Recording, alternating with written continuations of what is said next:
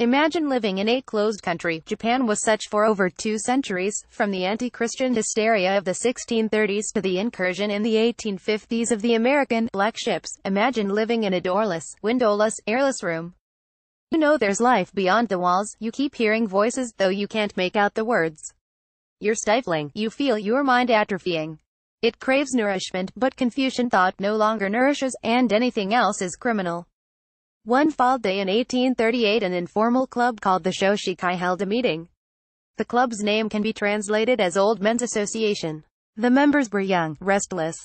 Youth and restlessness were subversive. The name was chosen to conceal, not reveal. The first meetings, a year before, had discussed the dreadful famines that all too frequently racked the land. The founding members were Confucian scholars, but others, known as Rangakusha, also drifted in. Rangakusha were students, more or less furtive, of Dutch learning, of Western science generally, wisps of which were filtering into Japan via a handful of Dutch traders confined to an island off Nagasaki. This was Japan's sole window on the outside world. Throughout the long years of Sakoku, closed country, the Shoshikai's agenda broadened.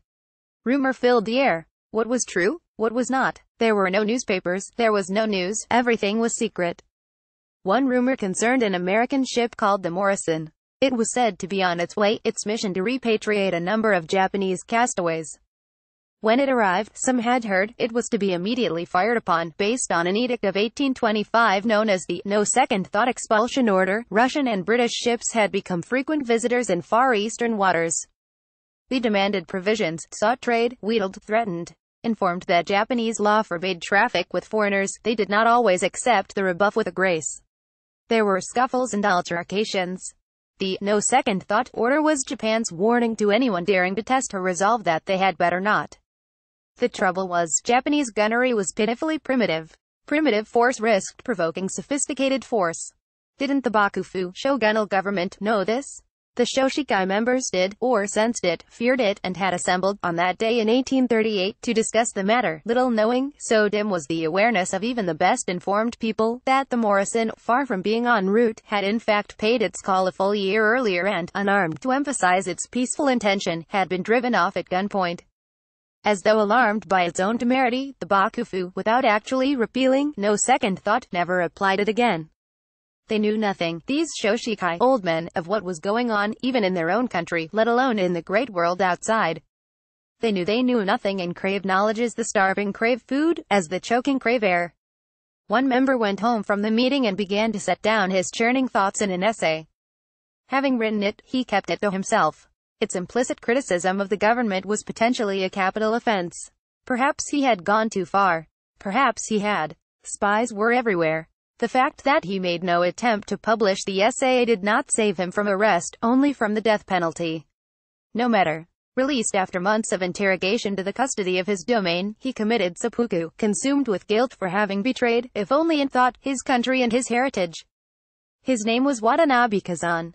He was born in 1793, a high-ranking but impoverished samurai of the remote domain of Tahara, in today's Aichi Prefecture. He was a painter, a brilliant one. And a thinker, no mean one. Confucian to the core, he was drawn nonetheless to Rangaku. Perhaps the European barbarians knew something the Confucian sages didn't.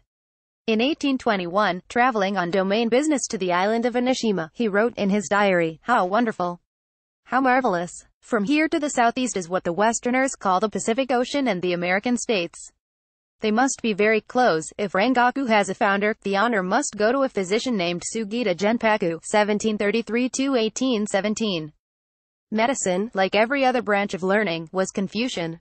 Happening on a Dutch translation of a German anatomy textbook, Sugita was odd. I couldn't read a word, of course, but the drawings of the viscera, bones and muscles were quite unlike anything I had seen before, and I realized that they must have been drawn from life." He and two colleagues learned Dutch from scratch and spent 4 years translating the book. Die-hard Confucians stuck to their guns. The sages had not erred. Barbarian anatomy was for barbarian bodies, not for Japanese. If that sounds foolish to us, we ought to reflect that European medical pioneers of the 16th and 17th centuries faced similar objections from die-hard practitioners of classical Greek medicine. Watanabe's essay, writes historian Donald Keenan, Frog in the Well, Portraits of Japan by Watanabe Kazan, 1793–1841, though written in white-hot indignation, is no call to revolution. Watanabe defends Sakoku, fearing above all its vulnerability unless Japan fortifies itself with European technology. But there is another strain. In the West, Watanabe speculates, people choose the profession they will follow, whether academic or technical, depending on their individual talents.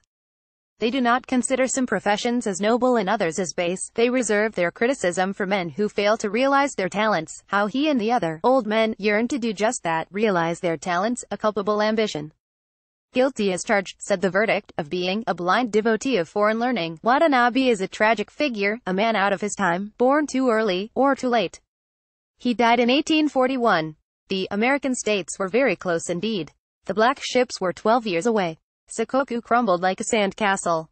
Michael Hoffman is the author of In the Land of the Kami, A Journey into the Hearts of Japan and Other Worlds.